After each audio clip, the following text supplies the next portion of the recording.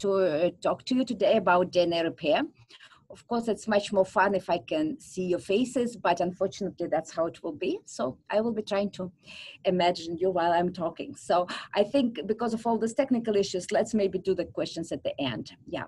So I would say that DNA repair is a very big topic, and usually it's a kind of a subject for the whole big course. So today we will just talk a little bit about what DNA repair is about and what is the relation of this subject, of this whole field, to the human health, to human disease, and why I believe this is something of everybody's interest. I guess I will start with the idea, and I'm not sure why I'm not able to, just one second.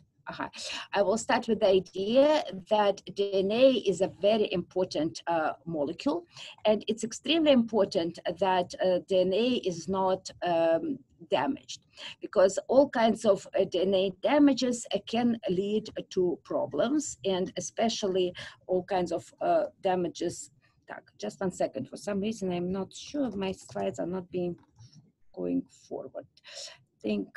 Just one second. Probably I need to go back to just to see, because for some reason they are stalled and I'm not sure why. Just one second, I'll try to do it again. Stop sharing, and I will, sorry guys, I'll just try to share again. So share screen. There, okay, let's see. No, it's not going forward. Okay. So, okay, let me do this share screen and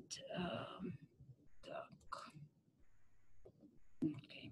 Just I'm really sorry. Just I'll try to start this again because for some reason I cannot put this forward. Okay. Now I think it's better.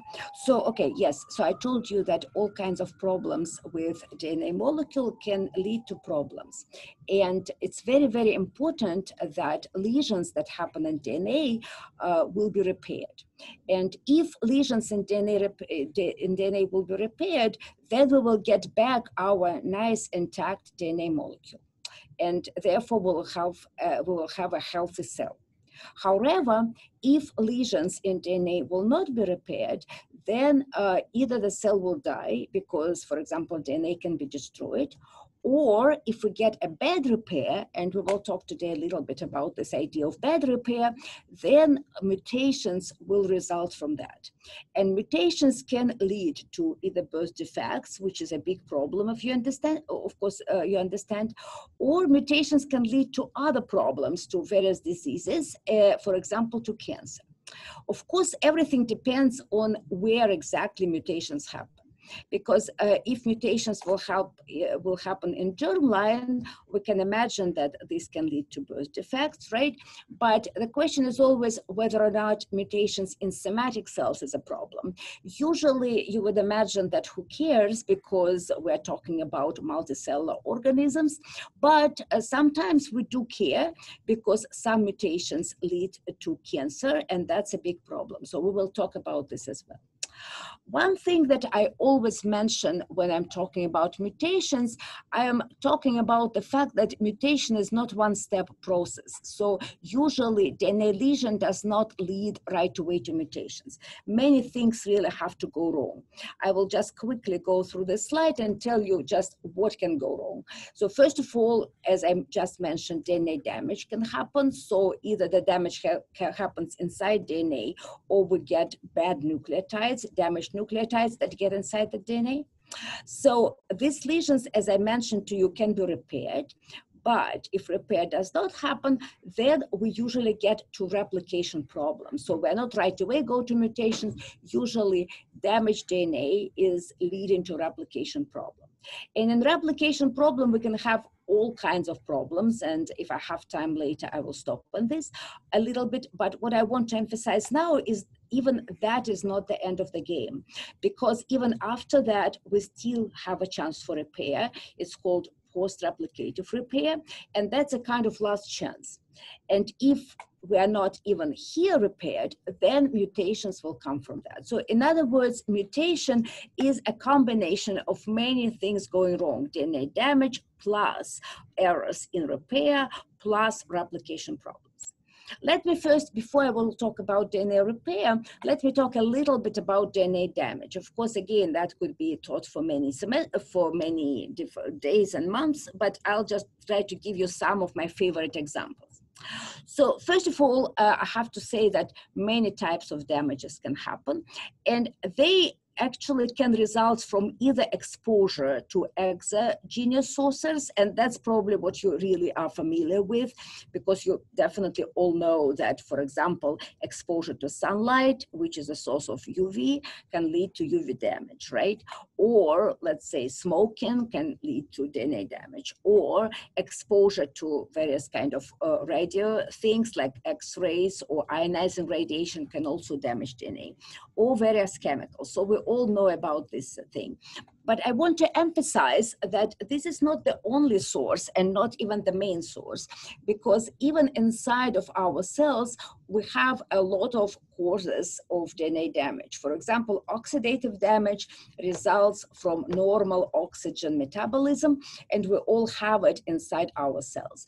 Therefore, some sources of DNA damage are absolutely inevitable. They do happen.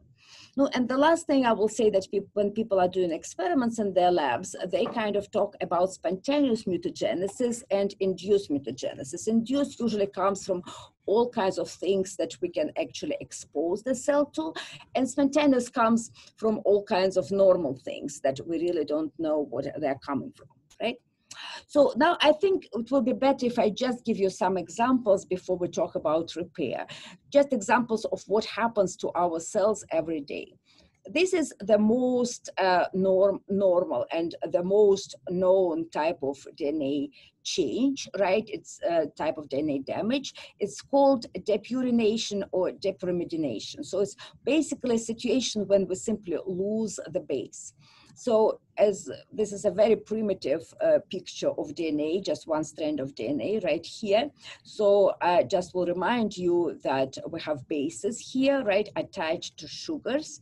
And bases, of course, are very important because bases are really determining the code, right? So it's a specificity of bases that are responsible for the uniqueness of our genetic code. So once in a while, what happens is just due to the normal reaction of hydrolysis, there is a breakage of this bond that keeps together the base attached to the sugar. And if that bond is broken, we get so-called abasic site. So in this situation, the DNA is intact. So we don't have any breakages in this phosphodiester bonding. But if replication comes to such a place, it will be very confused because there is no base here.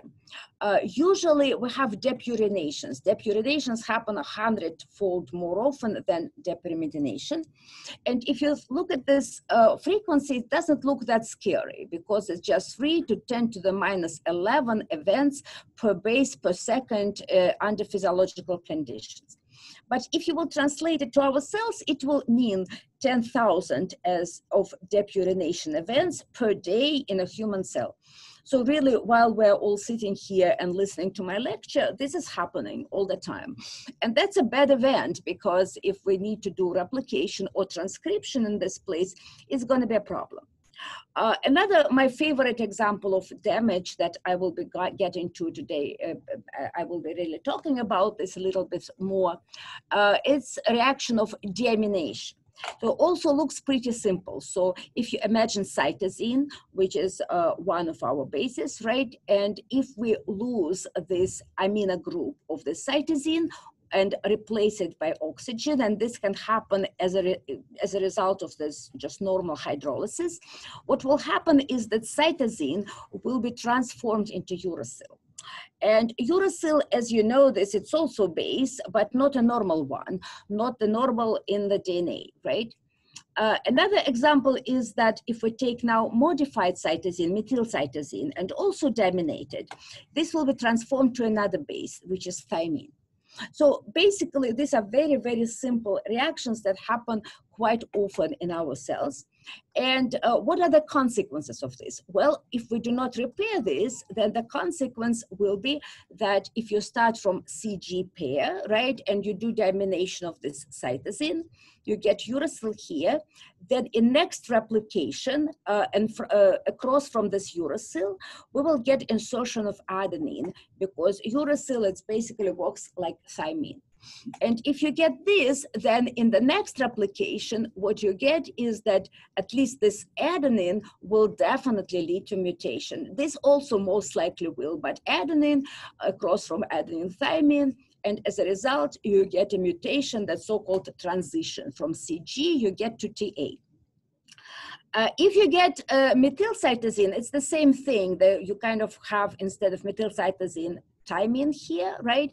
And result will be also CG to TA. And if I will be right now in front of your class, I will definitely ask you. Right now, unfortunately, I cannot ask you, but imagine I do. So I will ask you, what is worse, this situation or this situation? Because the outcome is the same. But what is worse, diamination of cytosine giving you uracil, or diamination of this methylcytosine that gives you thymine? I hope you had a second to think about this. And when I ask my class, we usually have two opinions, of course. This is worse or this is worse. And right away, I have to tell you that definitely this is worse. The situation of methylcytosine is worse. Why? It's worse because it gives you no chance for repair, right? Because right from methylcytosine, you get thymine.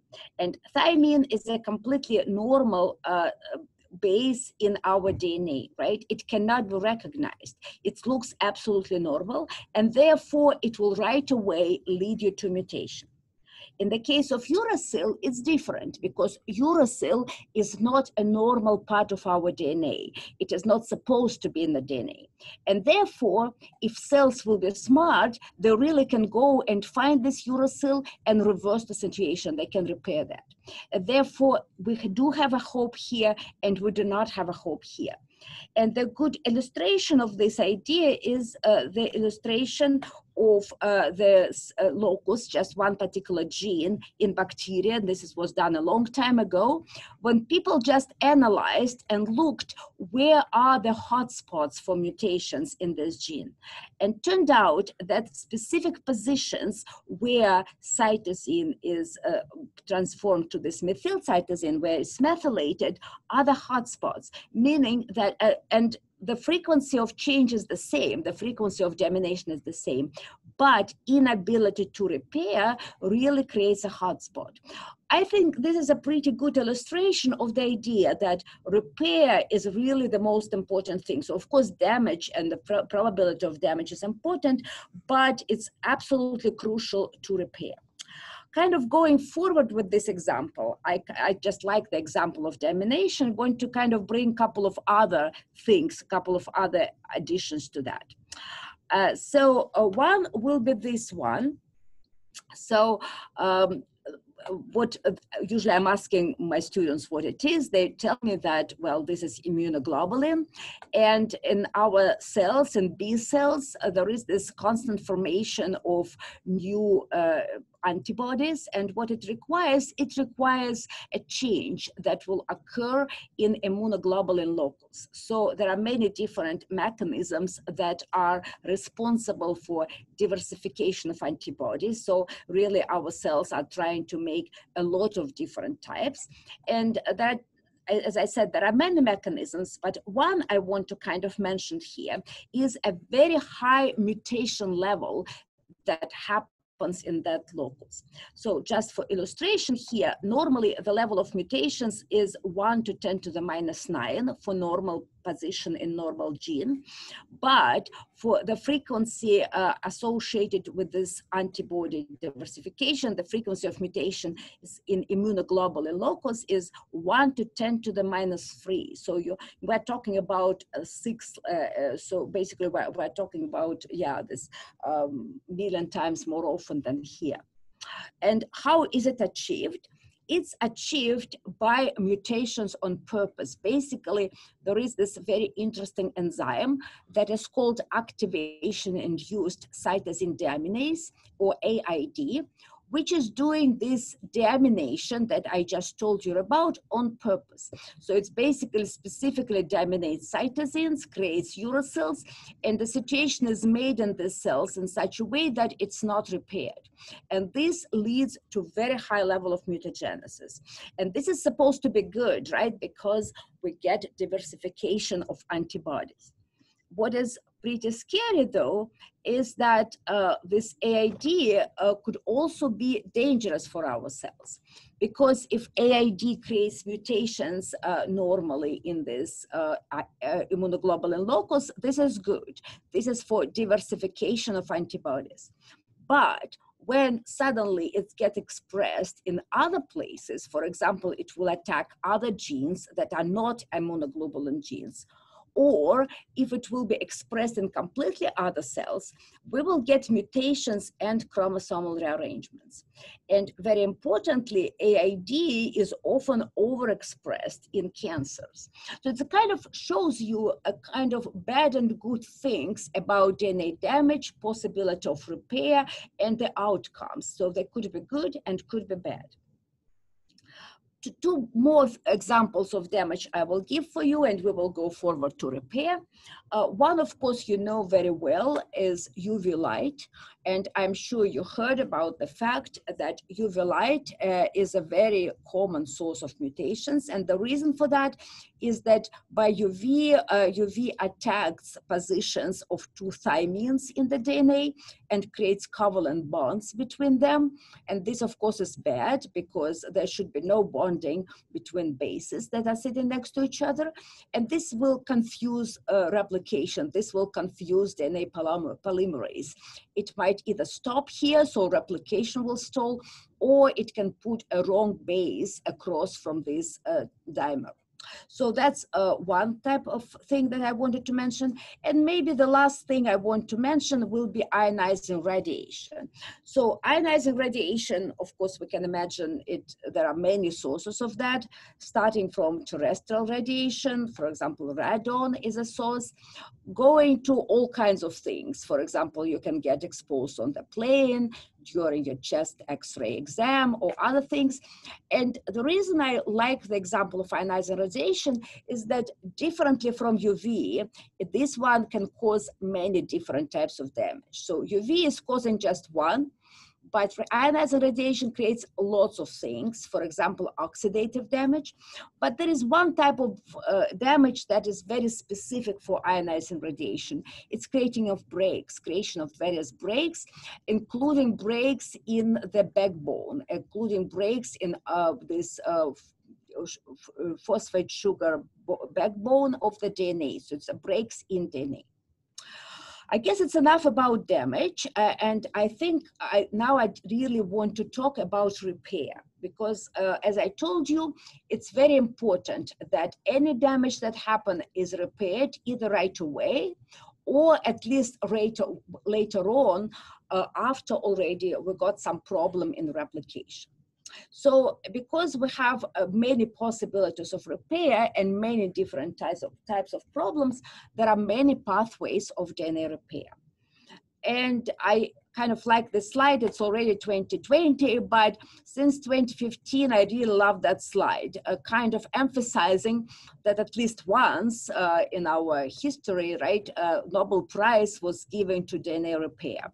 It will be, of course, better if each of these persons or each of these pathways of DNA repair will get their own Nobel Prize, but this one was divided between three different pathways of DNA repair, and specifically between three different scientists that were responsible for these pathways. In reality, really for each of these pathways, many scientists work for that. So it's a whole field kind of got the Nobel Prize 5 years ago. So I will just talk a little bit about these pathways that got the Nobel Prize and about the importance of these pathways and why actually they were recognized by such an important prize. So I'll start with this one. It's called nucleotide excision repair, that discovered by Aziz Sankar and actually by quite many other scientists, but he got the prize. And that is the one that really is responsible for repairing of UV-induced damage. So I told you that UV, even though UV is responsible for a lot of damage and actually a lot of cancers, it's doing only one thing. It creates the dimers between thymines, like thymidine dimers.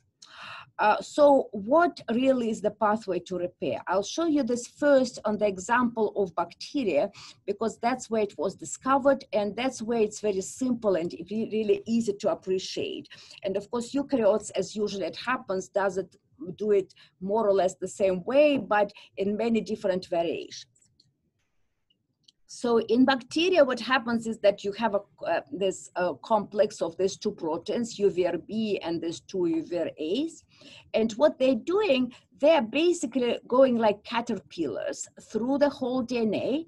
And they simply looking specifically for this TT dimer. So this is the one that's created by UV damage.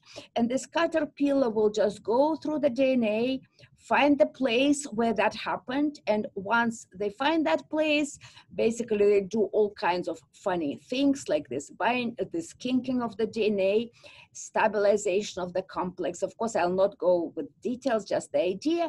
And then basically what happens is that UVRB opens that little place, and then a special other enzyme comes, gets a nick here, and then UVRD, another protein comes, and here is what it is doing. It's removing one strand that is damaged, and then a polymerase comes, and now it will use another strand that is not damaged and will do resynthesis. So basically we will do like this, and ligase will come and ligate this.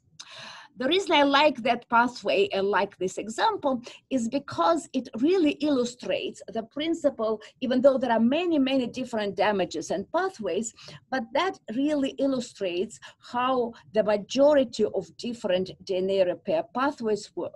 They excise one strand that is damaged, and then use the fact that the DNA has two strands, and hopefully another strand is fine, and just resynthesize. And I would say, even if you don't know any other pathways, you can really guess how things work. We kind of always find the damage, remove it, and resynthesize. That's the idea. So in humans and just in eukaryotes and including humans, it works more or less the same way. We have a surveillance complex that is looking for the damage. It brings very similar types of proteins, and then we also do some nicking and resynthesis. So I'll not go through steps. The basic idea is here. Of course, in eukaryotes, there are other interesting complications. For example, it has this way of bringing this complex specifically to the places of transcription. It's so-called transcription coupled repair, because the idea is that our cells have so much DNA that just we cannot rely on this caterpillar to go through all of the DNA.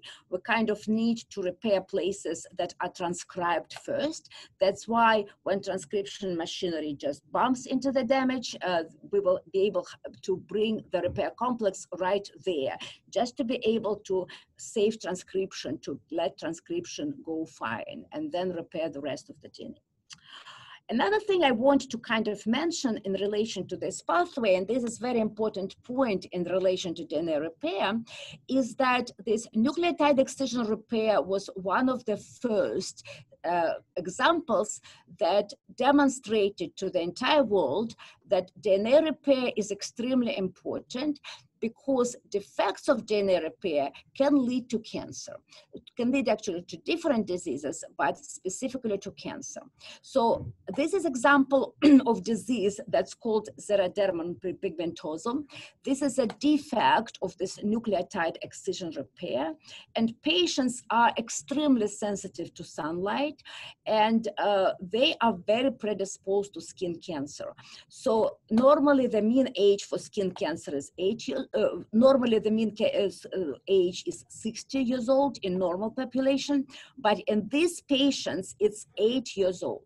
So this is very early onset of skin cancer.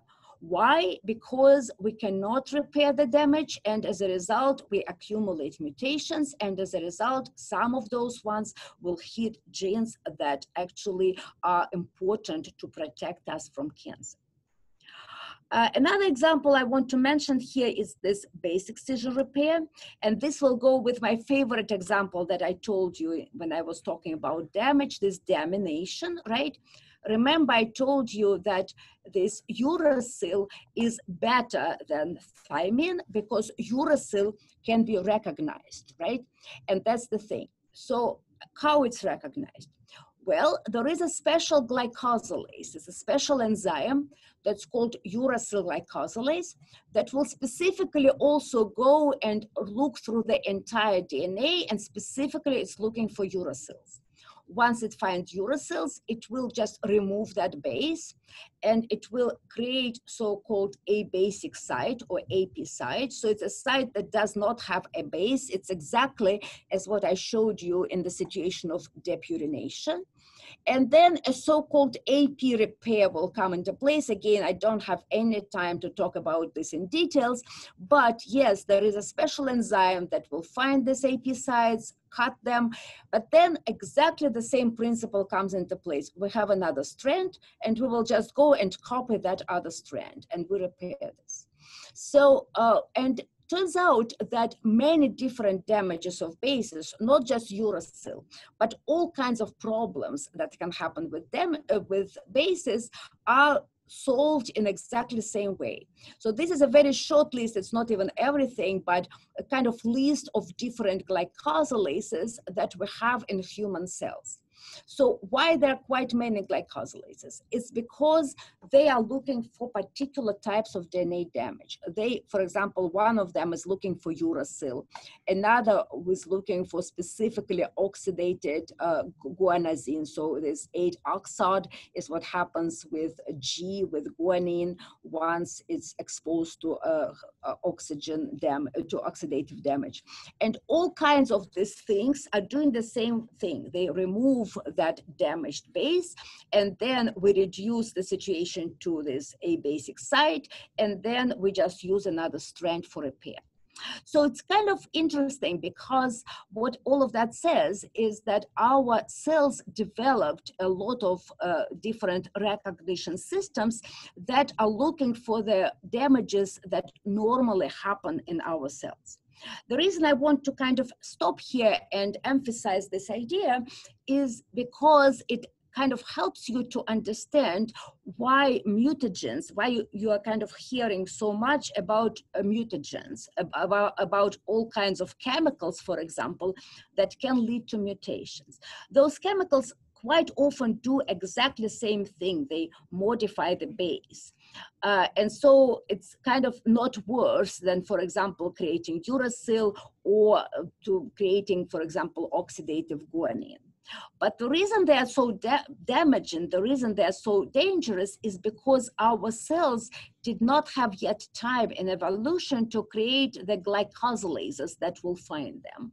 That's actually the bad thing about them. So we need another, let's say, thousands and more years to really evolve to create special glycosylases that now also will be recognizing this damage and sending them to repair pathway. Okay, the last repair I want to talk about here will be this post-replicative repair. So I told you, remember, that there are some damages that can be repaired right away, but if they're not repaired, then they go to replication, and problems in replication can be addressed by post-replicative repair. And that is the third Nobel Prize that was given to Paul Modrich for mismatch repair. And really, mismatch repair was also discovered on bacteria. First, because and I like to start with bacteria because it's a very simple case. And there are just three things that mismatch repair machinery is doing. It's finding the bases that are mismatched after replication, and then it recognizes and figures which is an incorrect one, and then it excises that one, and again, we resynthesize using another strand. So exactly the same principle, exactly the same simple idea.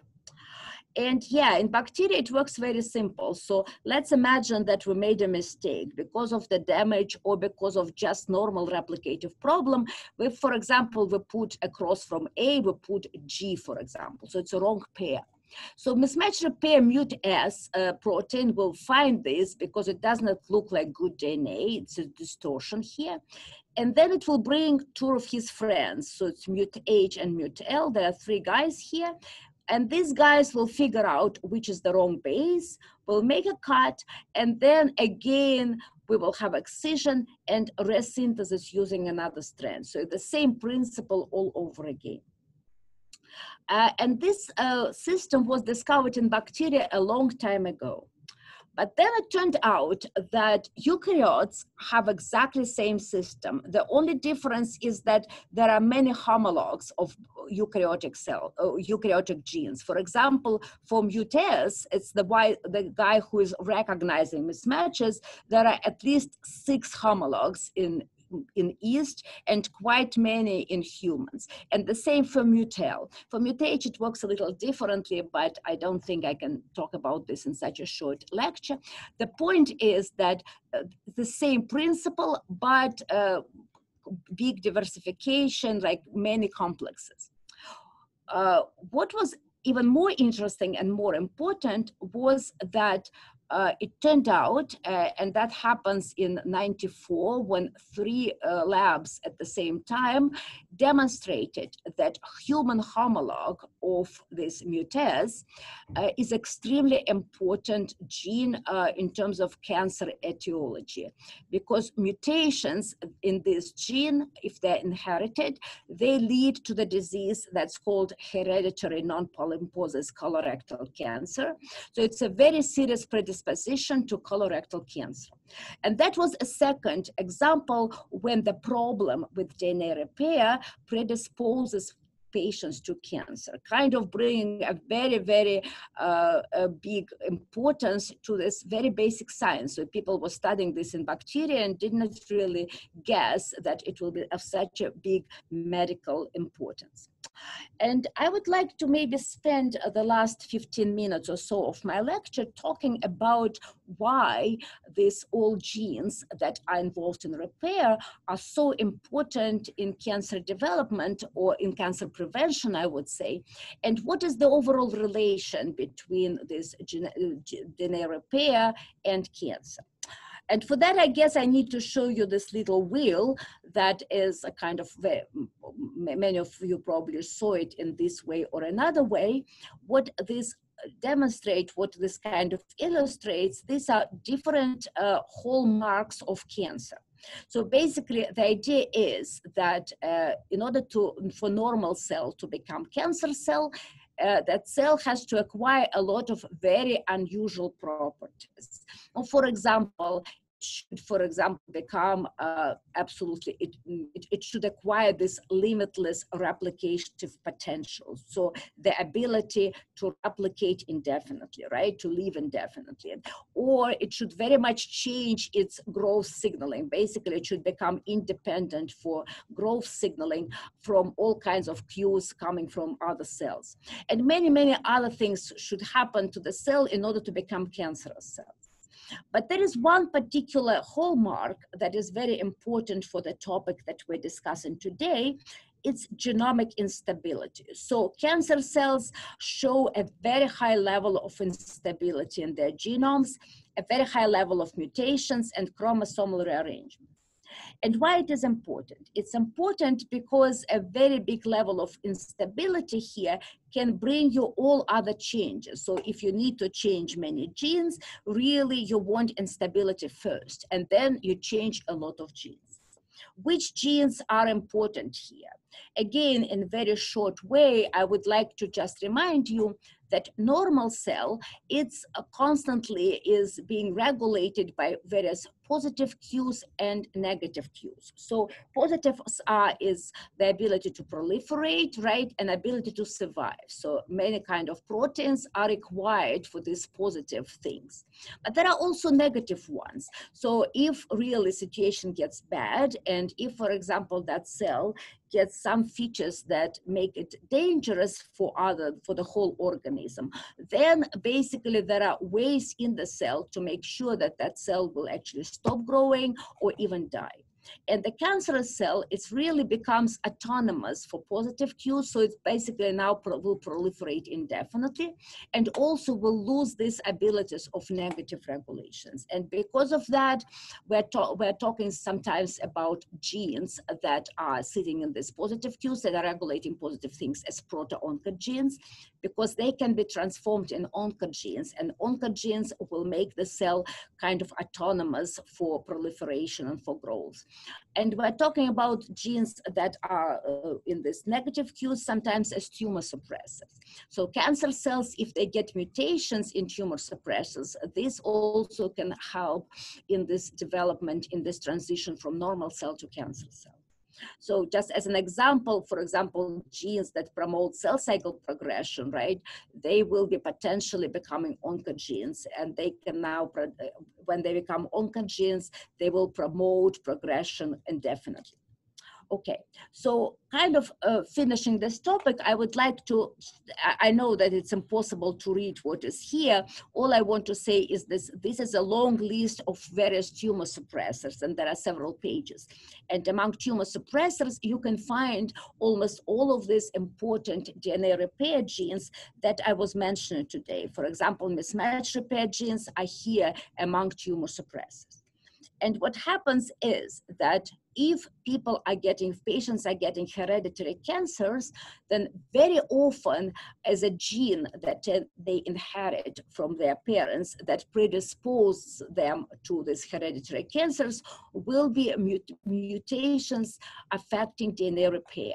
So basically, if they get mutations affecting DNA repair, it will lead to much higher level of mutations, right? For example, if they have defective mismatch repair, they will not be able to eliminate some mistakes post-replicatively, much higher level of mutations, and as a result, changes to many, many other genes, and together we will eventually get all of these hallmarks of cancer, and this will lead to cancer. So that's about hereditary cancers. What about sporadic cancers? Because some of the cancers are not inherited, they're just developing de novo, because of some sudden events. And in fact, sporadic cancers, they constitute about 95% of all cancers. What about these guys? Looks like here, the problem is not in the inheritance of the DNA repair problems, but in this activation of oncogenes. So it's also some rare mutations that create these oncogenes, basically changes in proteins that now will be actually constantly inducing growth, constantly inducing proliferation. And if this happens, and usually they are dominant because it's a gain of function, it's a new property. And if this is acquired, then the first thing that happens is a very, very active proliferation, very active replication that sometimes leads to DNA damage because replicative origins start working so actively and so dysregulated in such a dysregulated ways that breaks very often happen in the DNA. And when there is such a high level of damage, that leads also to the problem of DNA repair, because now, even if you have a normal DNA repair, you simply cannot repair properly all of these damages. And as a result, you get to the same outcome. So once you get a problem in DNA repair, you get genomic instability and eventually problems in all different genes and hallmarks of all these cancers. And as a result, actually, we know from the current whole genome sequencing that had been done now for many cancers, and we just got many papers published, not we, but in our field. Very recently, a very big number of papers was published to characterize 2,000 new cancers, whole genomes of 2,000 new cancers. What we know from all these papers is that cancer cells accumulate a lot of mutations and a lot of chromosomal rearrangements, and some of them are those that are really responsible for these cancers. Another thing that I wanted to mention, and that relates to the area of my interest and to relate to some very recent findings, is that in cancers, not just mutations are accumulated in very high numbers, not that they're just multiple, but they're often very highly localized. So what you see here is this a new phenomenon that's called contagious, and contagious from Greek language will mean thunderstorms. And what this kind of means is that if these are the distances between mutations, then usually there are very big distances between mutations. But in some areas of cancer genomes, there are areas where mutations are separated by very, very short distances, so-called clusters of mutations. Why they're so important? They're so important, and this is actually an example from my study where in yeast, we're kind of mimicking what happens in cancer. I have no time to talk about this, but the point is that you can mimic these events, what happens in cancer. And what is very important about those events is that you have a lot of mutations in one place, but not that many in other places. Why is it important? It's important because if you will have that many in one place, you have a very big chance of changing properties of one or several proteins. But at the same time, you also have a very high chance to survive because the rest of the genome is not affected very much. And people are very interested now in the mechanism specifically of these localized events because they seem to be the ones that are promoting cancer. And my lab and quite several other labs around the world are kind of coming to the idea that those localized mutations are usually a combination of several things coming together. And usually it's a particular pathway of repair of breaks in DNA. And we love some particular pathways more than others, but specifically those pathways that create very long strands of DNA, single strands of DNA, in combination of DNA damage that will specifically attack that single-stranded DNA and create this region of mutations. And here, this is my favorite example, so I guess it's close to the end of lecture. I will show you this example. Who are these damages who are specifically causing these clusters of mutations? These damages, interestingly, are made quite often by our own enzymes that are existing in our body that are called upper bags. It's a very big group of enzymes that are very related to that AID. Remember, at the very beginning of lecture, I was talking about this AID, which is cytosine deaminase that is important for diversification of antibodies.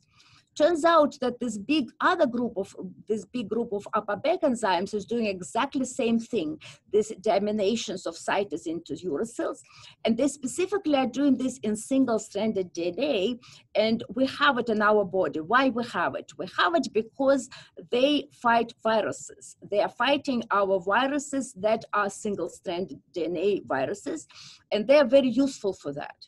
But the negative side of them is that if we get single-stranded DNA inside our own genomes, they will attack those places.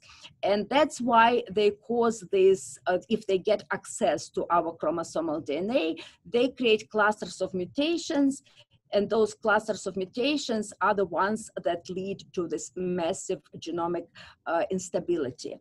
And that's really interesting because it also kind of illustrates the idea of why single-stranded DNA is so bad, because if you make damage there, there is no other strand that will be used for repair. Remember, I told you the way to repair is to excise this really area of damage and then to use another strand. If you accumulate single-stranded DNA, you cannot do it. So that's why there's now a lot of emphasis on figuring out what are the pathways that accumulate single-stranded DNA. but that's completely other story. The last thing I want to mention here is this another type of localized instability event that is also very much interesting, and it also happens to accumulate in many cancers. It's called chromathripsis. It's again kind of from Greek, right? Basically, it's a pathway that kind of basically pulverize the chromosomes. Chromosomes are shattered in small pieces, and these pieces are connected to each other in just wrong way. And there are many ideas of how exactly does this happen, but it's absolutely astonishing, because what you're looking at here, you're looking at the chromosome that is rearranged in many, many different ways. Basically, each of these little lines connects the breakpoints of rearrangements that include inversions, translocations, deletions, and many, many bad things. And this is also very dramatic and very highly localized event, because it quite often happens just to one chromosome. And that chromosome is changed dramatically, and other chromosomes are fine. That's why these things are surviving and leading to really bad cancers. And I would say we believe, and quite many other labs believe now, that all of that starts with DNA repair, because if double-strand breaks happen in your genome. I don't think I have time for that, but this is my favorite pathway of double-strand break repair. And we believe that if there are breaks in the genome and that particular pathway will repair those breaks, then there is a huge accumulation of single-stranded DNA. And also quite many chromosomal rearrangements can result from that eventually can lead to all these kinds of rearrangements, including those leading to cancer. And this, I think I will just finish with not such a dramatic picture, but this is just picture of one of the cancer genomes. And you can see that even with your eyes that there is a lot of changes to the genome. There are additions of chromosomes, disappearance of some chromosomes, but most importantly, there is a lot of chromosomal rearrangements. This you see by these different colors in one chromosome. Normally, chromosomes should be having only one color by this method. And really, this rearrangement frequency, high rearrangement frequency, higher mutation frequency is a very important hallmark of cancer. And DNA repair, on one hand, is a very important mechanism to prevent all of these problems, but at the same time, some pathways of DNA repair can create substrates that will be attacked by various damaging agents. And if things are going badly, then actually some pathways of DNA repair can actually lead to mutations and chromosomal rearrangements. That's why I believe that DNA repair is a very interesting double-edged sword that really can do good things and bad things. And it's very important to study that. So I guess with that, I will finish my lecture, and I can definitely answer questions. I guess I will stop sharing, and then I can see some questions. Okay, I guess I'll just open the chart, right? Just can I see this? Aha, okay. Okay, so uracil definition. Uracil is one of the 4 nucleases. Okay, so yeah, so what is uracil? We understand, right? It's one of the bases, right? And normally uracil is present in RNA, it's the base in RNA. So it looks like there is a response here already. So, okay, yeah, it's a very good question. Could we use CRISPR to reduce or remove AID? No, AID, I have to say that in principle, we should not remove it, right? It's very important, but it's important that we actually regulate this properly. Definitely, there is a big interest right now in regulation of APABEX. APABEX is a big group of enzymes that are AID-like enzyme. And yes, people actually are thinking about how to target APABEX and how to regulate it. In fact, it's a very interesting topic on its own, because one idea is in cancers where APABEC is overexpressed, actually to make it even more expressed, because if you get even more mutations and more breaks, those cancers can be killed by even higher overexpression. Therefore, you can try to do it both ways, either to kill it or actually to push it further to kill the cells, because they will get enormous amount of mutations and rearrangements. So it's a very interesting topic, and I know that some companies now are specifically interested in targeting upper backs and AID. Так, okay, QRSL definitions, that's, I guess it's all here. Так, let me see. Okay, thanks for the talk. What's your take of microorganisms inducing mutations to cause cancer? So microorganisms, I'm not sure which ones we're talking here about. Definitely one of the very kind of important points of how things from outside can induce mutations, I would say I would talk more about viruses probably, because the best kind of example will be right now, I guess, is HPV. And HPV is the virus that is definitely known to cause cancers. And basically it starts from one of the very important things that happen there is after infection with HPV will be induction of upper bags, right? Because upper bags are supposed to kill viruses, but after induction of this upper bag, what will happen is the exposure of our normal DNA and formation of all of these mutation clusters and other things. So now people are actually studying very much this, how initial infection with HPV can lead to can result in cancer through the induction of upper bags. So that's a definitely very interesting question. And all of this goes through interferon response, and that's why the kind of usage of interferon even in medicine became quite an interesting question, because it can be also good and bad. Okay, so what are other things? So about viruses, yeah, I guess I just talked about viruses. How do you spell the family of enzymes AID? So AID is activation-induced deaminase. So deaminase, it's this ability, this chemical ability of this enzymes is deamination of cytosine, for example, to uracil. So AID comes from activation-induced deaminase, but the whole family includes all of these upper back enzymes. Yeah, so that's the thing. So what is the effect of inability of the eukaryotic repair system to get to region for transcription before the start of transcription? Have there been any reported cancer due to delay of repair system? Yeah, so basically it's about this transcription couple repaired. So transcription couple repair. So yes, in principle, it's very important, and repair enzymes should be brought first to places where transcription bumps into the damaged places. And yes, the problems in the specifically ability to bring repair enzymes to the place of transcription also predispose patients to cancer. Because, yeah, because if you have a problem with transcription, you also can affect the level of protein. So definitely it's a problem. Okay. What can you do to get into cancer research? Yeah, that's a good question. I don't know. I wouldn't say that I am myself really working on cancer research. Like I'm not myself studying cancer, but I believe that there's a whole area of biomedical research that is related to cancer etiology.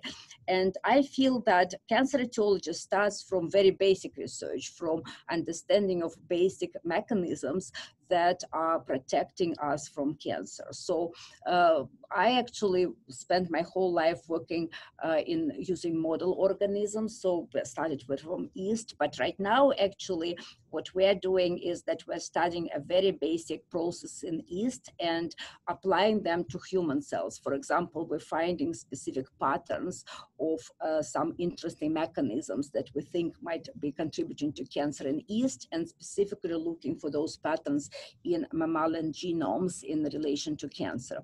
I think that in order to get into cancer research, it's important to get into science and to get basic education there. And I think my own take on that is starting from model organisms, at least during your education, is extremely good way to go. And then later on, yeah, you can get to real cancer research if you would like to, but I think understanding of basic mechanisms is very important. I mean the word you keep saying, up, I mean the word you keep saying, Upperberg. Oh, no, it's not Upperberg, it's Upperberg. It's actually, somebody wrote right away, it's APOBEC. It's the group of a group of enzymes that really are doing this deamination. So it's AID-like enzymes. They are all deaminating cytosine to uracil.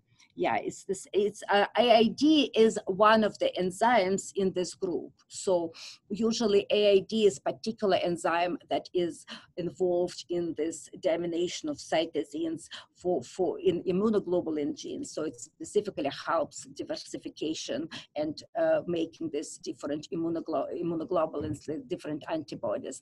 APABEX is a much bigger group of enzymes that specifically helps in fight of viruses. But they're doing very, very similar thing. Chemically, it's the same thing. So I think that is, I'm not sure if there are more. Yeah, if there are, I think that's all. There are no more questions. Nope, I think you got them all, Anna. Yes, I think we more or less did our stuff, right? Yeah. Yes. Yes. If anybody else has any questions, you're more than welcome to email me and I can forward them along to Anna. Otherwise, I will see all of you next week at the same time. And again, if you have any issues or questions, be sure to email me. And thank you to Anna Malkova for the lecture today. And everybody have a good rest of your week. Okay? Yeah, thank you so much for listening. Thank you.